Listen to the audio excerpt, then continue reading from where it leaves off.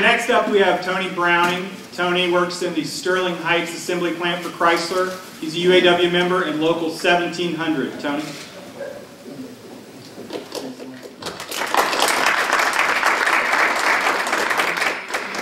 Good morning, everybody. Again, I'm Tony Browning. I'm from Local 1700, Sterling Heights Assembly Plant in Detroit.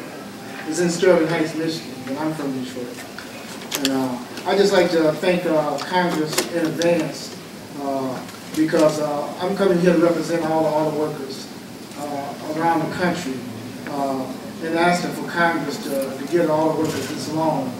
We in dire need of this loan. And I also, I work with the Chrysler Corporation. We've been through this before in 1979. So our credibility speaks for itself. That's when Autoworker was at the helm. We got a loan in '79 and we paid it back in record time, plus interest and everything. So that shows our credibility. So I'm hoping Congress will take this in consideration and approve this loan for the auto industry. And like Frank said, we didn't fly in on our jets. We left them at home. We decided to drive in caravans and cars and trucks to come up here to meet you people today. I'm a rank and file worker. I've worked on the line for over 34 years. People are giving auto industry a bad rep. They're saying we are lazy, we overpaid and underworked, but that's far from the truth. I'm here to tell you, I've worked 34 years there, and it's very hard work.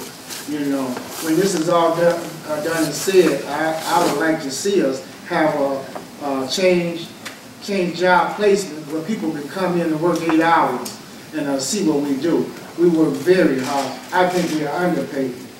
And I'm here to tell you, and I'm here to tell you for the working people of America.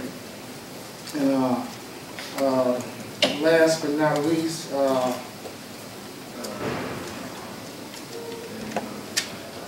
again, like I said, we here to get the loan for not just the company, but for the industry in a whole, for living, where people can have a living wage and have better working conditions.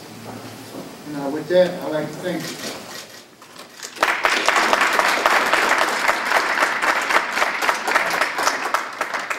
Next up, we're going to have Bill Alford. Bill is the current president of UAW Local 235 at American Axle and Gear in Hamtramck, Michigan. Bill, come on up.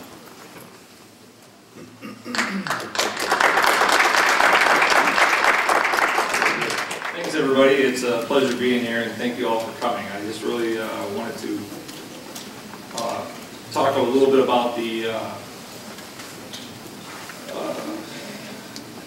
let's see, so much here. Employee Free Choice Act. It's coming up. It's an important act that we need to make sure gets a lot of airtime and play. It's something that'll be a very good thing for all new shops that are opening and all non-union shops so that they can become union. It's important to make these shops union so that people can have a choice and get representation and fair representation by whatever union they desire. It's 50% of the shop that would vote for that, and then that would become a union shop, and then everyone there would be represented.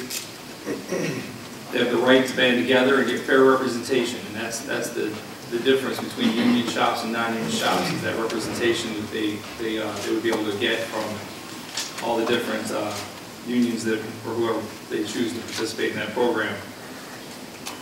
I think also I'd like to touch a little bit on the cutting of the wages.